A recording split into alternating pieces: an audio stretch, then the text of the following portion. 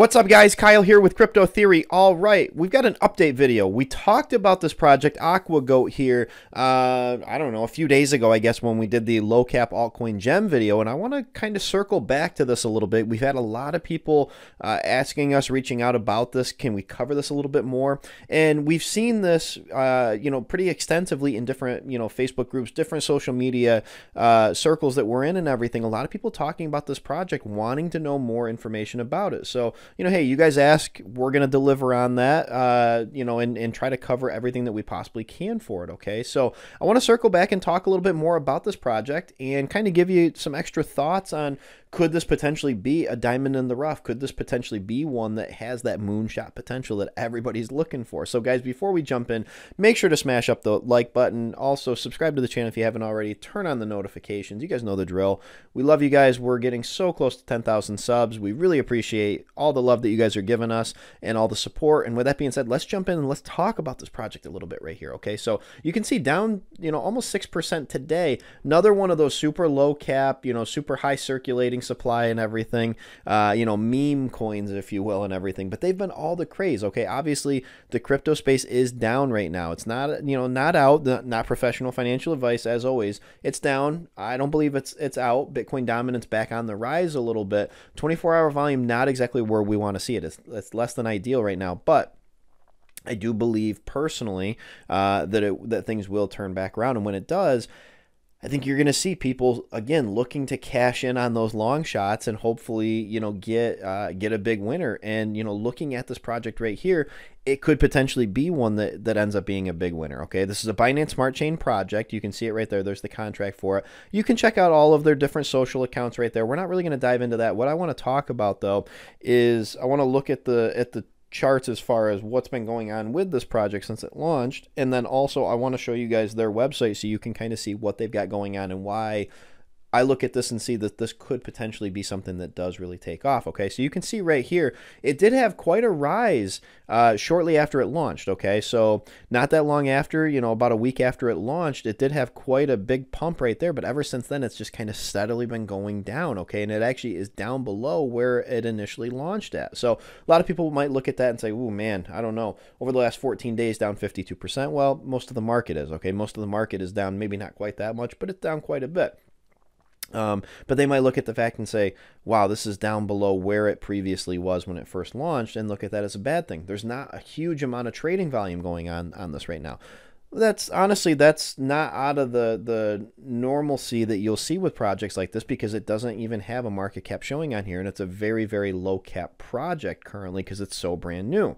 However, I want to look at what the project actually does, because I do think that overall, when the market does turn bullish again, people, I believe, at least, not professional financial advice, but I do believe people are going to be looking for these low cappers. They're going to be looking for these big 100x, 1000x potential altcoins, and this could potentially be one of them. Okay, they do have an active social media account, but really what I want to look at is their website. Okay, so you can see right here, it's a sustainable community-driven project to protect our oceans. Okay, so it does have the environmental aspect to it, and we've seen coins like this do very, very well because they have missions that are similar to what they're doing here, whether it revolves around animals, the environment.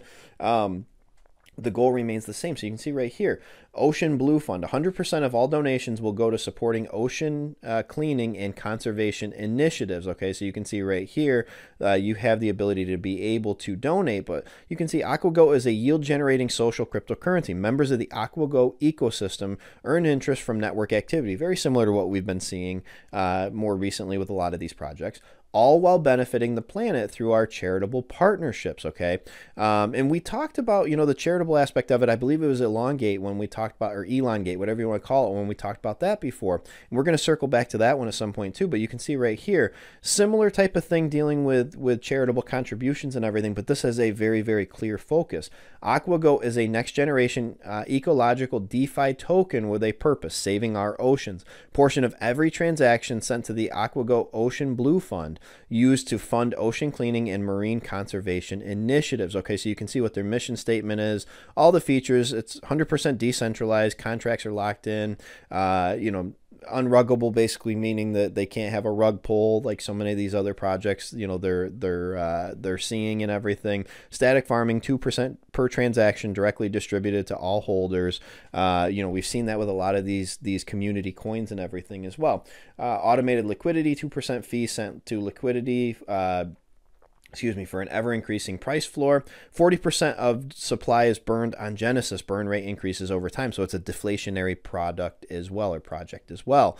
Okay, so, you know, overall, you know, you look at their roadmap and kind of where they're at, you can see what all their phases are. I mean, is this, to me, is this a long-term hold? You know, personally, it's very, for me, it's hard to say that it's a long-term hold. However, this could be something, again, if you're looking at one of those projects that has that massive potential, might not happen right away. A lot of it is going to predicate on what goes on with the market, but overall, it does have that feel of some of these other ones like Shiba and Kishu and all these other ones, Fag, that have seen these massive pumps. And you can tell this one actually saw a big pump earlier on, and then it's went, you know, pretty bearish since then, but it did have that big pump. So it's going to be interesting to see. And it also, will it get on extra exchanges? I mean, you can see there's CoinMarketCap, there's CoinGecko, PancakeSwap. So I mean, Hotbit, Bitmart. I mean, so it's on, you know, some exchanges, but if it was to get listed kind of like Shiba did on some big exchanges, Binance comes to mind, KuCoin, that could absolutely change things as well. You can see their beneficiaries: Blue Marine Foundation, Sea Shepherd Conservation Society, Coral Vita, Ocean Conservation Society. So as part of the ocean cleanups guidelines, we're not able to list their logo in our beneficiaries list. Please visit. Okay. So, you know, essentially, yes, guys, this is one of those where, is it a long-term hold in my opinion? Not necessarily a long-term hold, but not professional financial advice. If you want to take out a very small portion of your portfolio and put it into something like this, I think this has as good a shot as just about any to make it out of these type of projects right here, because of the cause behind it. And that's something right there. Charitable contributions and the environment are things that are going to draw big crowds. Okay, that's going to have a lot of people excited about that, a lot of people backing that because they want to do good. Okay, so guys, that's all I've got for this one right here. Let us know in the comments below, what are your thoughts on aquagoat, and is it something you're interested in holding as one of your cryptos that you have in your portfolio? So let us know in the comments below, guys. That's all I got. Have a great rest of your day. Catch you in the next one.